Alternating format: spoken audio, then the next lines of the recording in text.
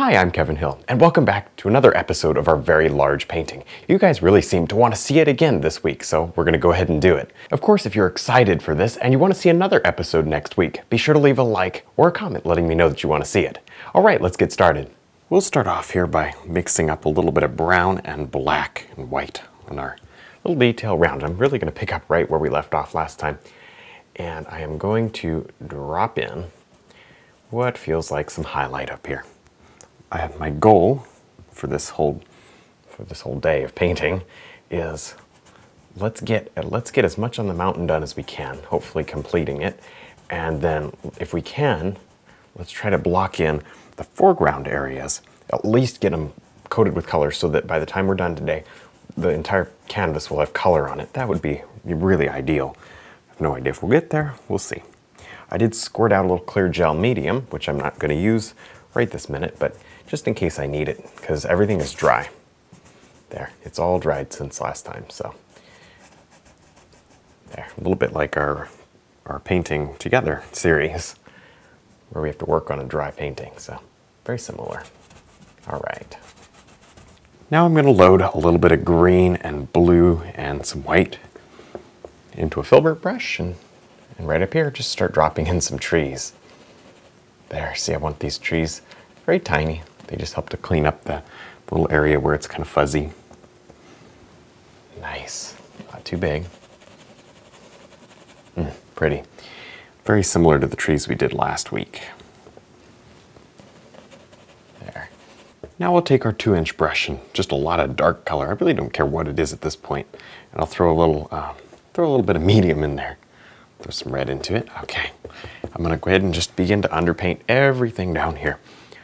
And I'm going to kind of look at my drawing here, and I know this is water, so I'm going to come right in here and just underpaint. There we go. It's not going to take too long, I don't think, with this medium. I would normally not do this, but of course it doesn't make any difference because I'm going to let most of this dry just because I can't paint, I can't finish it today. So by the time we get to the intricate details, it'll be long dry. There, so I'll just take the next couple minutes and do this. Now, as I go, I may end up, and I'm going to go ahead and do this. I'm just going to take some yellow, and I just want to throw that yellow in the underpainting loosely like this, red, and, just change it up that way, because at least then your underpainting isn't flat one color. That might help us out. Now I'm continuing just dropping in all these nice dark colors. Had to stop a couple times and squirt out more paint. That's kind of to be expected when you do something this big. Now I'm also glopping it on here more thick than I ever would because I figure it's going to dry by the time we get to do our details, right? It's going to surely be dry. So, a little, kind of stippling and a little extra texture in there might be a good thing, because when we go to add the details, it's possible that that'll help us create better textures without actually having to paint physically every texture in. Because normally we allow the tooth of the canvas to show through, but the tooth of the canvas is so small compared to the scale of the painting that this might give us a little extra texture that we otherwise wouldn't be able to get. So that's my thought. We'll see how it goes. There. Now I'm going to take a very soft brown color. This brown has a little red in it. And I'm actually going to come down here and just drop in a little bit of, well, what feels like sand under our water. Nothing like painting and having to get down on your knees to get to a part of the painting, but that's all right. Part of the deal of painting something like this. There. I'm going to brush this in. Good. And I'm allowing these things to melt together, leaving a little bit of space open for our, well, different, highlights that we're going to have back there for the land. Good stuff. Now, I know I mentioned it last week, but I'm working from a couple of my old paintings, and I'm sort of combining them together into one, so that's what's going on here. This is kind of the transitional area. Oh yeah, that's pretty. Isn't that pretty? Oh yeah. Oh yeah. And we're going to go ahead and underpaint the water as well. Not sure exactly what color I want to do the entire. Probably want to make it darker here.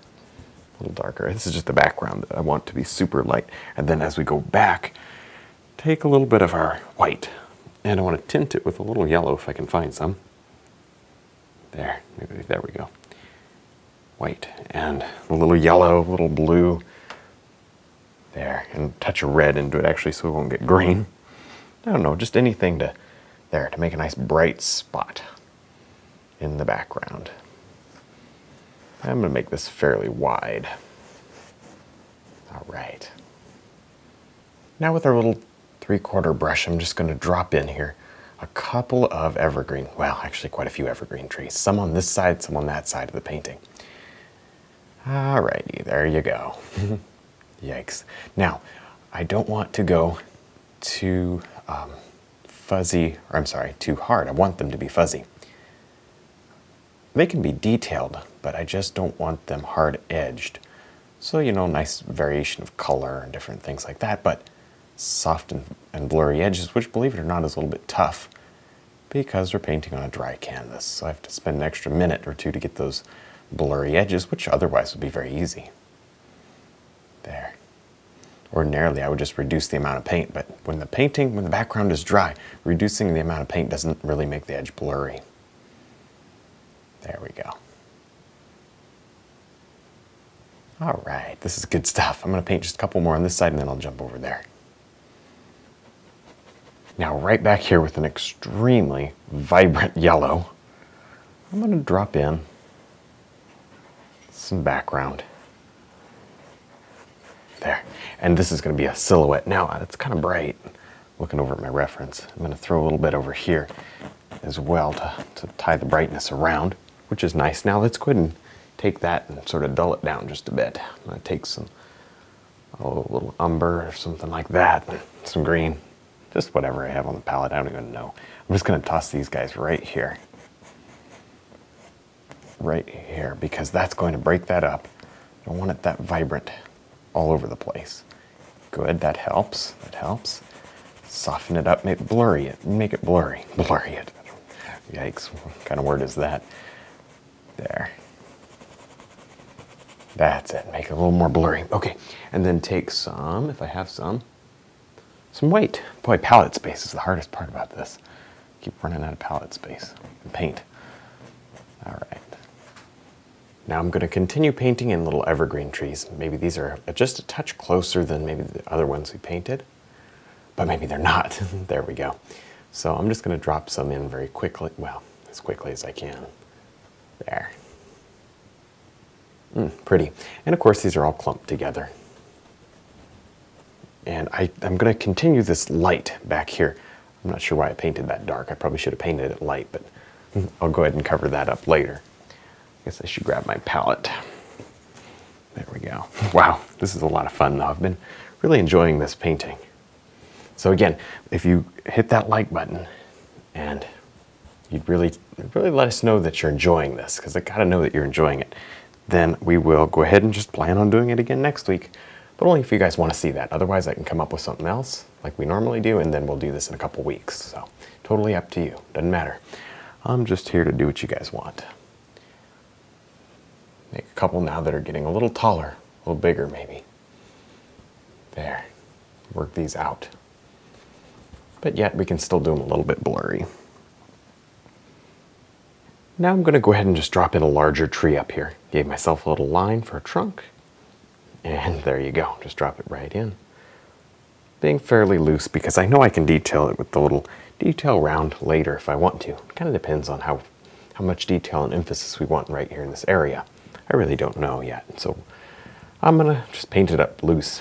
Thinking maybe, well, we might end up not really wanting it that detailed, but maybe just highlight it. I don't know. It's a little too early because a lot of different things have to come together. There. Good. Okay, and I know for a fact I do want to stop right about there because I'm going to slide a light. Let me just show you. Probably won't get it done this week, but you know, I want to have a light back here like that, and I'll make sure the water's straight. I'll actually get a tape measure and make sure that I got at least my water level, because I can't eyeball it. It's just too much, way too long. So I'll kind of make sure that it's straight. That's very important because when you view it from, 20, 30 feet away, you'll be able to see whether or not that water is flat. Okay, good. So anyways, that looks decent. That looks great. I'm just going to pick out a few of these well, a few of these trees where we know we might want some larger, probably get a lot of larger ones over there. Start making them significantly larger and bringing them down lower as well. There. All right, well, that's about all we're going to be able to get done today. But I sure had a lot of fun, and I hope you did too. Of course, don't forget to check out our website, DVDs, and brush line. Thanks for watching.